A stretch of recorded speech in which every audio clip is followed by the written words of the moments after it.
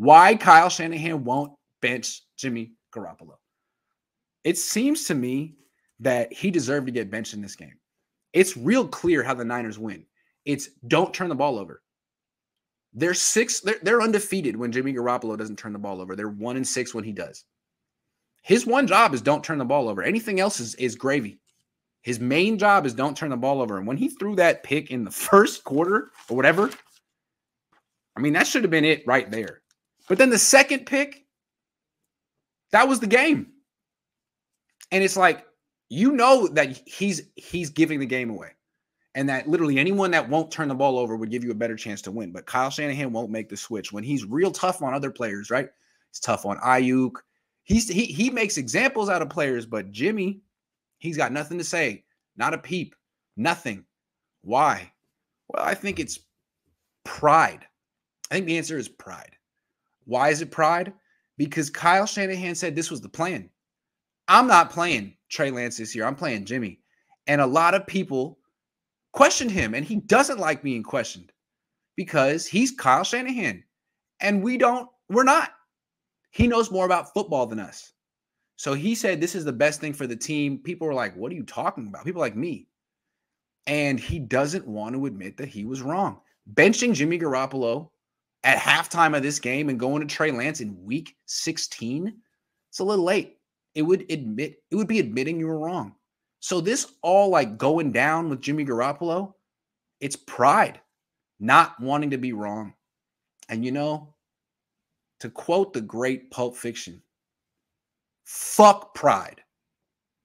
Remember that? Ving Rhames said that to Bruce Willis. That's pride fucking with you. Fuck pride. And I think that's great advice for everyone. Fuck pride. You were wrong. Adapt. You thought you'd be way better with Jimmy Garoppolo. You're 8-7. Make a move. You didn't accurately predict the future. Most of us don't. Assess the evidence in front of you and make an adjustment, but you won't because pride is fucking with you. So I don't know. I don't know what to tell you on that one, but I hope I helped you acknowledge and identify the issue. It's a pride issue. It's not about who gives the Niners the best chance to win or what's the best plan for the future or the present. It's pride, 100%. It's not a good thing. Grant, our last hope, Grant, you're our last hope and in position with the team to find Shanahan face to face, flinch at him, and demand Lance to start. I'll do what I can. Kyle doesn't like to be questioned or challenged. After the game, I asked him how he thought he coached, and I actually thought he did all right.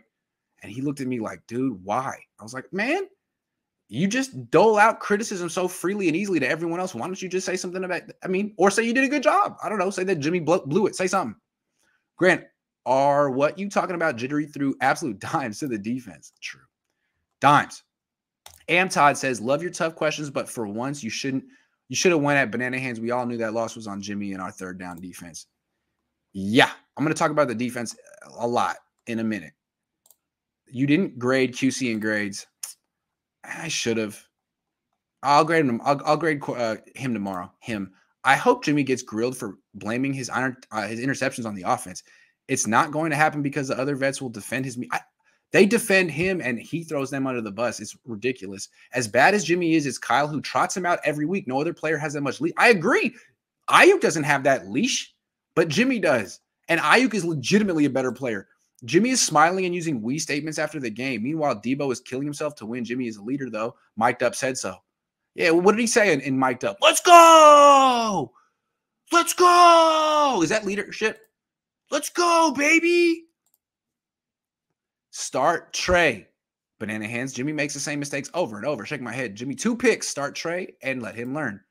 It's a little late for that, man. They should have been doing that all year. I was trying to beat the drum on that. Niner fans weren't trying to hear it after that Falcons win. First loss, Trey says, on me, never heard Jimmy out of that. Yeah, man, his first start, he goes to Arizona, throws 1 interception. Trey Lance, after the game, says, that was on me. I lost that game. Jimmy goes out and is like, oh, yeah, short week. George Kittle, Brandon Ayuk, blah, blah, blah. Like, dude, you lost the game. Say it. Say it. I'm with you, man. I don't respect that. Everyone likes Jimmy because he's like, charming and humble or whatever. But like, if you listen to what he says, he's never blames himself. He often blames his teammates. I don't get it, man. Also, I love how with 4 seconds left, they'd rather run the lateral 30 times down the field than put Lance in and launch one to the end zone. Like, thank you. What is the deal? You really going to ask that? Like the Deebo Samuel, you want him to run through the whole defense?